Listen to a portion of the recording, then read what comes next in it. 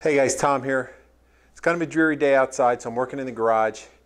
Today I thought I'd show you how to hang ventilated wire shelf. This is some stuff that I got. I'm actually reusing it, but it's in great shape, and we could all use more storage, especially in our garage. I'm going to put up this shelf. You can see I already have one up. I have some more space here on the wall. I'm just going to continue it right on down. The important thing with shelving, you're going to be putting weight on it. You want to make sure that you get it installed into structure. So you want to make sure you find a stud in the wall. You can do it a lot of ways. Stud finder, the old, tapping on the wall.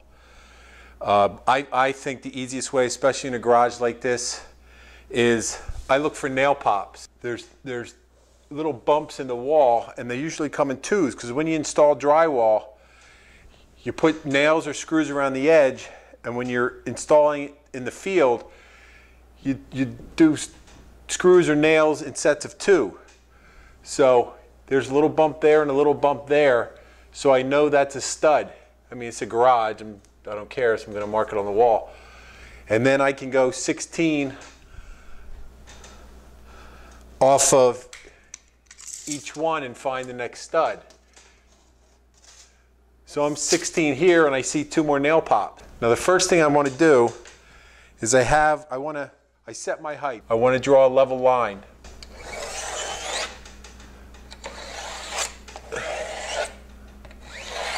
On the shelf, they hang with these little tabs. That sets in the wall, and that's what hangs the shelf. So I'm going to strike a level line down from where I know there's a stud. So I have a line right here, and I'm pretty confident there's structure there. And if there's structure, this screw gun's going to start to ratchet. If not, it's just going to go right in. First try. So I marked my 16-inch centers all the way around, all the way across.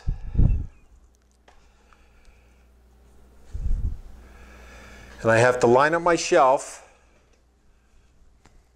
Because this already has tabs on it, I got to see where I'm going to want them.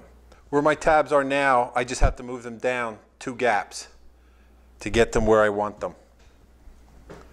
And that's going to require a tool. A little screwdriver, this will work just to pry it open a little bit.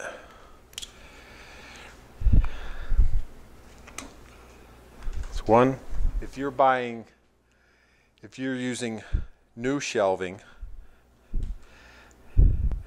these tabs aren't going to be on here, so you're just going to install them, and there's a lot of different tabs. Go with what the manufacturer says. Obviously read the directions, which I currently don't have directions for these because these are reused. And the important thing is when you're putting these back on, make sure you put them on the right direction.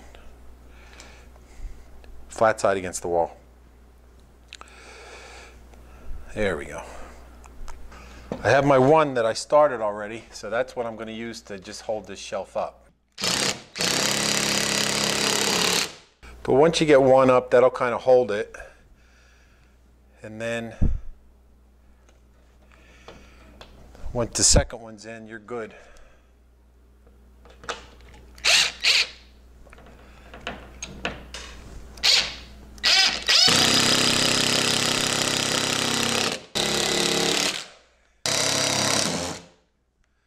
Okay.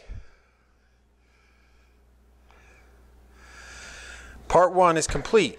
Okay, obviously this doesn't make for much of a shelf just hanging here like this, so I got to put these supports on. They clip on the front of the shelf, and then they go into the wall, and they support the weight of the shelf. Same drill. You have to put them in structure because you want them to be strong and hold up all your paint cans and your Christmas decorations and whatever else you got.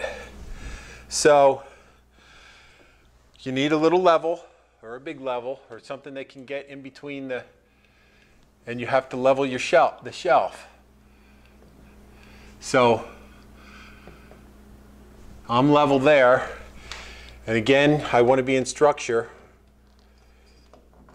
so I'm just lining up. I see another one of those nail pops here. Again, the first one is the hardest.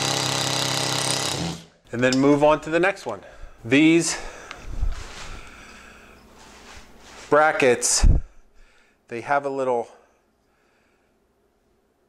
they're curved, they hook around the top rail of the shelf, and they also have a little notch. So you can either put them between the wires or at the wires, so you don't have to worry about the spacing wherever your studs are. Again, you check your level, set your screw.